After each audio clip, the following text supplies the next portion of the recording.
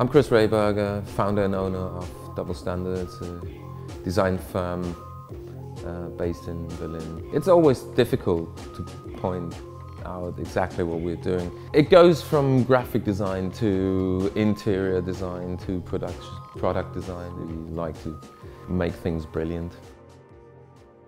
Actually, our main focus is the cultural institutions like theaters and museums. Well, I got this call from Mane one day from the Red Bull Music Academy and asking for if we could meet up. And I was instantly interested in it because I knew the Red Bull Music Academy for way back. The main feature of the book was not the history of the Red Bull Music Academy. Torsten and Mani, they told me, how can we turn our history into something that is more about the future than the past?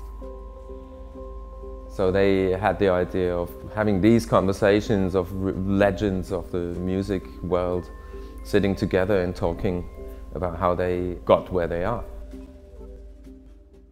Every conversation has its own design. Yeah, it's not an overall design and then we squeeze all the conversations and all the photography into that pattern and grid system.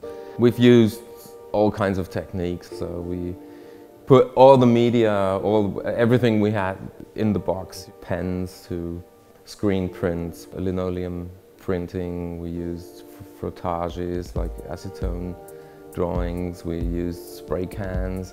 It's all kinds of stuff. Matthias Aguayo was talking about the rhythm of language, any given language. He spoke about this subject like a scientist. And we thought, okay, it's more of an anthropological approach to music. So we had this, okay, archive, what's an archive? So we thought, okay, microfilm would be the right medium. And then we had this blind copy that almost looks like a real language. So it becomes more of a rhythm than understandable language. There was the Mulatu, Astatke, Buraka, Son Sistema illustration we did. They were talking about different ethnic backgrounds, a big mixture of that, and we found some tile designs from Portugal, mixed them together with Ethiopian embroidery and with some Jamaican textile prints, and that became a completely new design.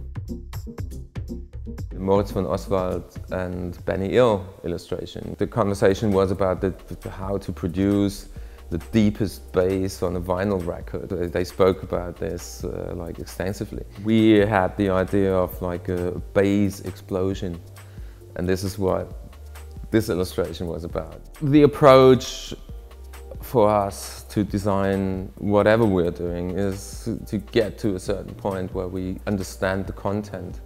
So we only try to get as deep as possible into the subject and draw the inspiration from the content itself.